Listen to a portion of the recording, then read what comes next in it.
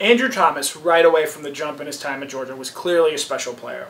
He started game one at right tackle and manned that spot all the way throughout the 2017 season, which saw Georgia come a few plays away from winning a national title. Then he seamlessly transitioned to the left side starting his sophomore year and went on to become one of the best offensive tackles in college football before recently being taken with a 4th overall pick in the 2020 NFL Draft by the New York Giants. Replacing Thomas isn't going to be easy, and while there are a few guys on the team that seem poised to do so, it's speculation right now to expect who might fill those massive shoes, let alone play up to the standard that he had set. But there are a couple guys in the 2020 recruiting class who can follow in Thomas's footsteps, starting right away as a freshman and then growing into bigger and better players over the course of their careers. Now, it's important when discussing some of these guys that we pay attention to starting right away as freshmen to follow the Thomas model, because that's truly what makes Thomas unique. And while Kendall Milton and Mikael Sherman certainly figure to be good players and great leaders for the Georgia program, they have a handful of guys in front of them on the depth chart that's going to make things a little bit tougher for them to see the field right away. As far as on the offensive line, expecting Broderick Jones to be Andrew Thomas 2.0 is pretty unfair, especially as Kirby Smart put it back on National Signing Day.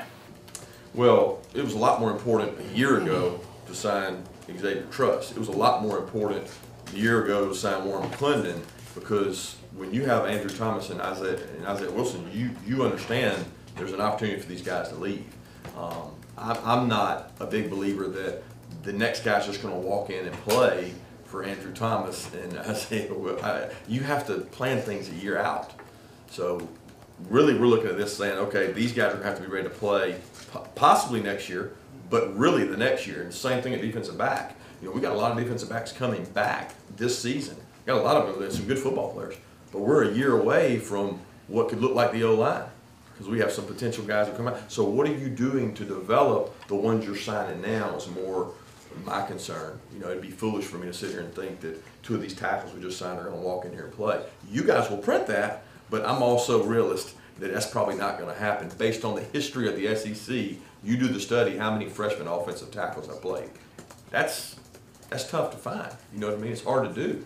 Now, if they're the athletic and they're the best guys, or we have injuries, those guys will provide us great depth. And I certainly think a lot of these guys we just signed are talented enough to come in and help us. But they're not mid-year guys, and they'll have to come in and compete for it. Now, in a normal year where Jones is able to come in June, enter the Georgia Strength and Conditioning Program, and put on the weight he needs to make an impact right away at Georgia, maybe there's a chance he can step in and replace Andrew Thomas or Isaiah Wilson at the tackle spots as a freshman.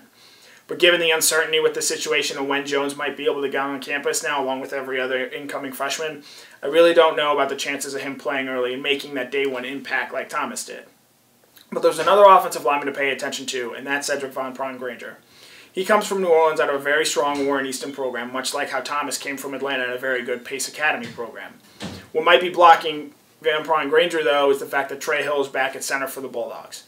If this were last year and Von Granger were running the program, I think he'd have a great shot at being the starting center. But given that Hill is already such an established name there, I could certainly see him holding off Von Granger for another year before Hill possibly kicks out to guard in the coming year, thus clearing the way for Von Granger as a sophomore. But again, as a freshman, especially given he's not going to be able to get to campus anytime soon, I don't necessarily think his odds are all that great.